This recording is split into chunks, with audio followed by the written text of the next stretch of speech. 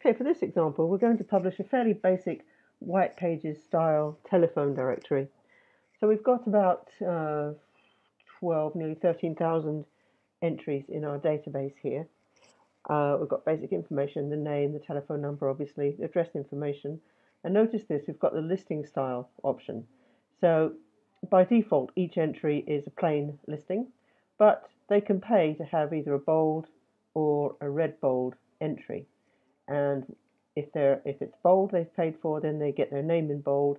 If they've paid for red bold, then they get their name in red and bold, and also their address and telephone number lines in red as well. So we'll see how that works in a minute. So we've set up a publishing style sheet. Now the publishing style sheet is what tells CatBase what data you want to publish, how you want it all sorted and formatted, and that kind of thing. So for example, we've got in our first paragraph we're going to have the name, and we've got a couple of rules here. So our first rule is if the listing style is bold, then we are going to use a different style sheet for that paragraph. And on the other hand, if the listing style is red bold, then we're going to again use a different style sheet for the paragraph. So you build up your publication by creating paragraphs with the information that you want to publish. So once we've got our data ready to go and we've set up our publishing style sheet, we're now ready to publish the data. So I'm going to view my list of entries, and I'm just going to publish the whole lot in one go. So I'll say publish all the data.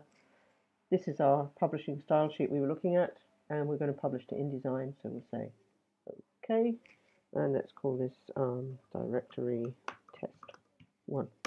Okay, so now CatBase is creating a text file that's got all the information that we want to publish, all the listing information, the names, the addresses, and the phone numbers, and all that, plus the information that it's going to tell InDesign how we want each piece of information formatted. In other words, which style sheet to apply to each paragraph within the listings.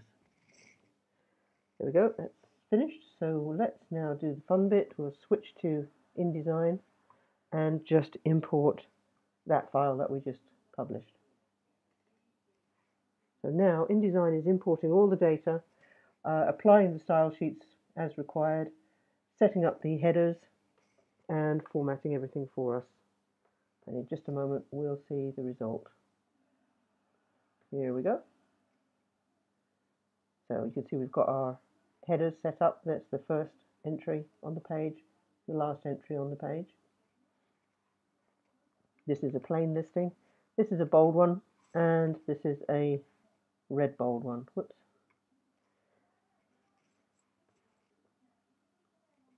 That's it. You can see we've got, let's see how many pages. We've created, in the space of a couple of minutes, 136 page directory.